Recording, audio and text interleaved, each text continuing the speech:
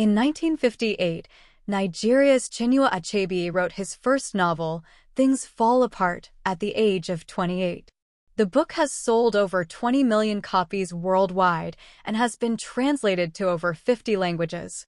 It was ranked as one of the greatest books ever written in a list by Encyclopedia Britannica in 2018.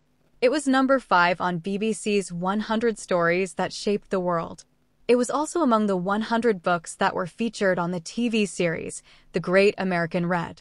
In 2011, Chinua Achebe forced 50 Cent to rename his forthcoming new movie, Things Fall Apart.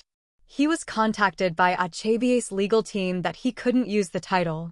50 Cent offered Achebe $1 million to use the name, but Achebe felt insulted and rejected the money. 50 Cent later renamed his movie All Things Fall Apart.